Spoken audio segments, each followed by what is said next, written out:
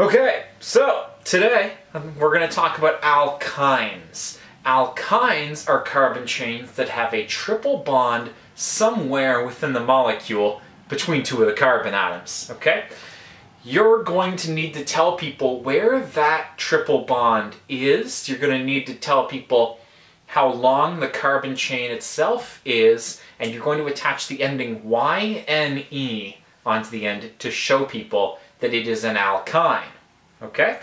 What we have below is a 6-carbon chain with a triple bond starting at carbon number 2. Now I've numbered the chain from the right to the left because that gives the triple bond the lower number, 2 versus 4. So we're going to call this hex-2-ine. Hex for 6 carbons, ine for the triple bond, and 2 to tell us where the triple bond starts. Multiple triple bonds are going to be denoted with diine, triine, tetraine. These di, tri, tetra, pent prefixes that you've seen before for difluoro, trichloro, tetraiodo, and things like that. So in this example, we have an 8-carbon chain and 2 triple bonds. If we number the carbons from the left, those triple bonds start at number 3 and number 6. But if we number the carbons from the right, those triple bonds start at carbon number 2 and number 5. 2 is lower than 3, so we're going to number them from the right. It was 8 carbons long, so we start with oct. We number 2 and 5 for where the triple bonds start, and we use the ending diine to show that there are 2 triple bonds. Because diine starts with a consonant, we're going to include an A to make it octadiene, simply because, well, those are the rules. And I think supposedly it rolls off the tongue better to say octadiene than just octadiene. Although you do need to give us where the numbers are. Anyways. Okay. I'd also like to emphasize to you what happens when we have double and triple bonds in the same molecule. You're going to have to tell people where the double bonds are, where the triple bonds are, and maybe for the double bond, tell us if it's a cis or trans isomer. The example molecule that I have here for you is also 8 carbons long. Its triple bond starts at carbon number 2, that's pretty clear, and the double bond starts at carbon number 5. So, we simply call it oct5-ene, 2-ine. The enes go first and the ines come later. Anything with a double and triple bond will be an ene-ine.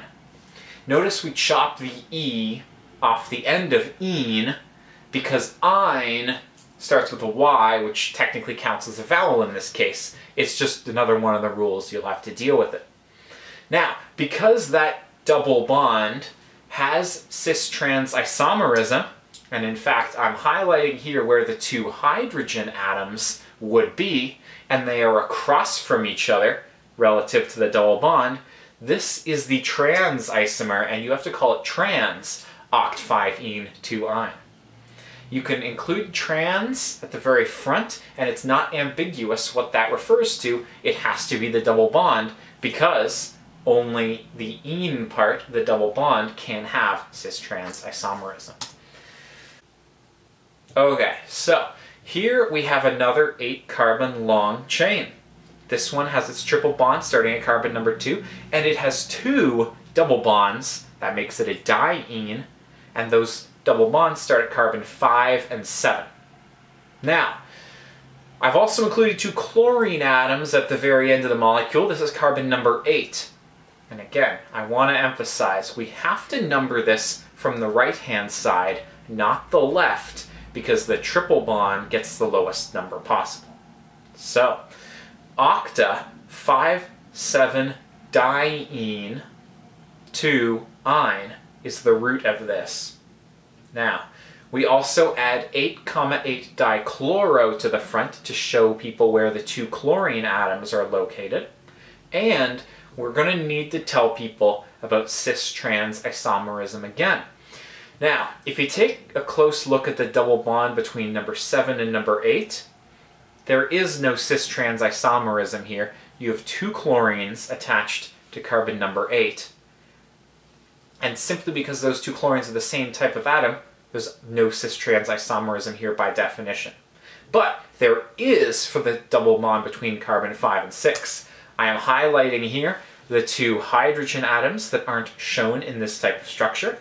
They are across from each other relative to the double bond, and so that makes this the trans isomer. Trans 8,8-dichloro-octa 5,7-diene-2-ine. Complicated name, but unambiguous, and I hope you understand where each part of that molecule name comes from. Best of luck.